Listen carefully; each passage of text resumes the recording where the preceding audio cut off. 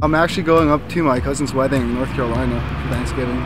Basically just going home to Odessa and having food with my family and stuff. I think I'm gonna go home, turn up with my family, and just chill with them all a break.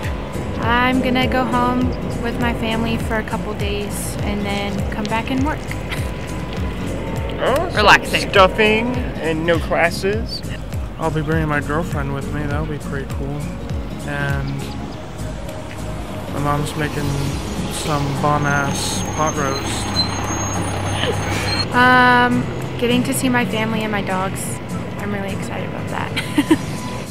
Chilling, resting, not doing school, and getting to sleep all day.